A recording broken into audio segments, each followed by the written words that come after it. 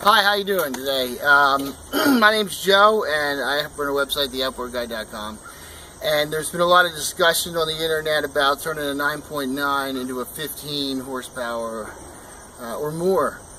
So what we decided to do is tackle that project here. So for this, this started out life as a 1983 9.9, and we added the 15 horsepower carburetor. We added bows and reeds.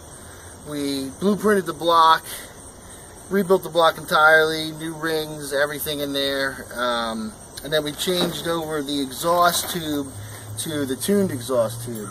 Now, from our research, we found that in this year, and each year is a little different. Well, there's kind of like, you know, sets of years. So there'll be 4 or 5 years will be the same. But during this generation, they never used the tuned exhaust. So they just got their 15 horsepower from the carburetor.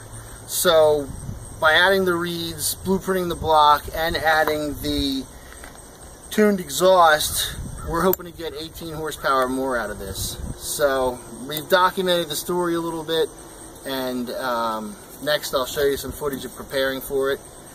And eventually we are going to dyno test it so we can find out for sure. Thank you.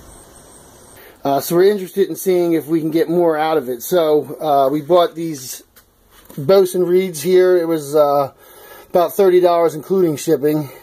They came like the next day, which was awesome. And then we got this tuned exhaust here. The one that comes with it is like a square one, and this is supposed to be tuned and give better performance. We're going to cut it down. It's from a long shaft. So here we have 2 different kinds of exhaust. This is the old 9.9 exhaust. Okay, as you can see, it has a relief right here, and you can see that edge in there. Anytime you get edges, and it's like let's start from where they cast it. I don't know if you can see, it's kind of rough in there. With the 2-stroke, the sound waves like bounce back and forth, and a tuned exhaust will shoot the sound waves right back into combustion chamber right as it's closing in, which compresses the air and makes it run better. In an RC car, you would refer to this as to getting it on the pipe. So basically, there's like roughness in here. We're going to have to get all that out. There's all this from the casting, all these like, you know, edges and stuff. You want the air to just flow smoothly and the sound to be able to not get interrupted. So we're going to take off that little edge in there. We're going to polish this all up. And if you look at this guy here, he goes over the whole area here. This is the old one. He goes over the whole area. So they're not really playing with the sound. Now the tuned pipe, okay, that has exactly, if you look, the same size and shape as this right here. And it doesn't have the side thing like this guy has for relieving it. So instead it has a relief right here. This one does not have any reliefs in the sides of it. Some other ones do from other years. This one doesn't. Another notable difference here in the exhaust is the length of the exhaust. If you see, this exhaust here is slightly shorter. Okay? It's slightly shorter. Alright, now the reason for that is the old exhaust seals up perfectly against that. The newer exhaust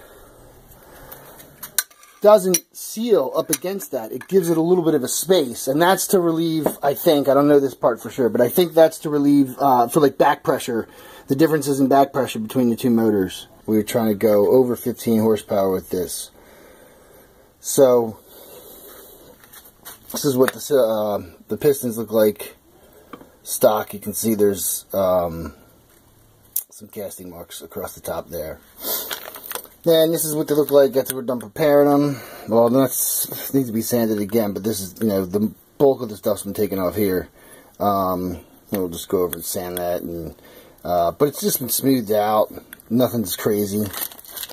So then, same thing in the intake here.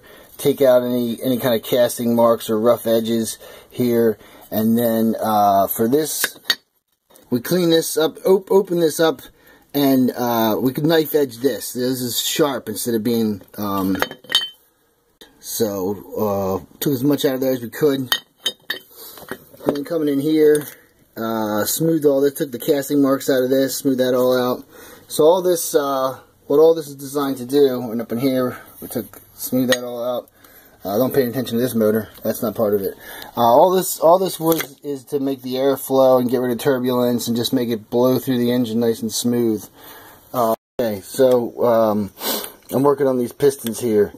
So this is the stock piston. As you can see, it has like a seam in it,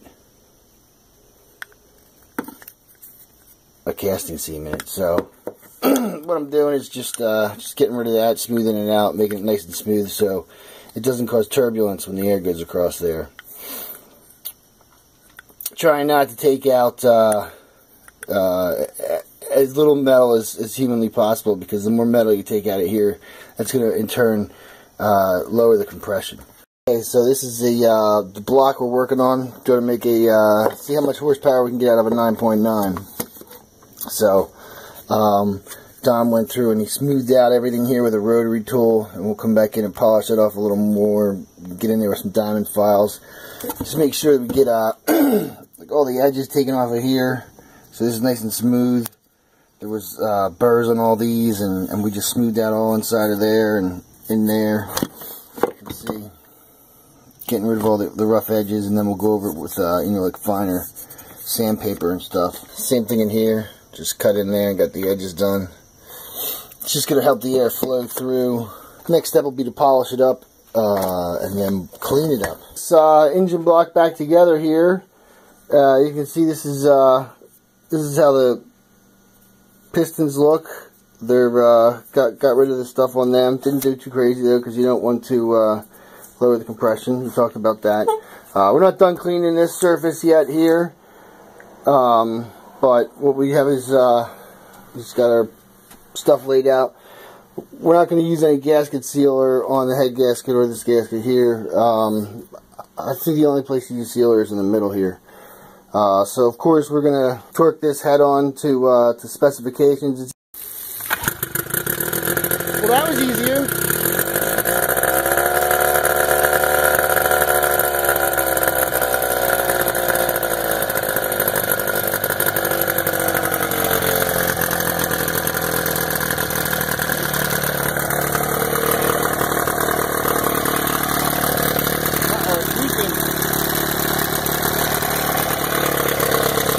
Well, it fired up on our first try. It did leak a little bit of water from around the water jacket on the exhaust side, but we tightened it up. We're still dripping a tiny bit, but we're really anxious to get it out to the lake. So that's the end of part one here of our video, and in the second part we're going to be testing it at the lake.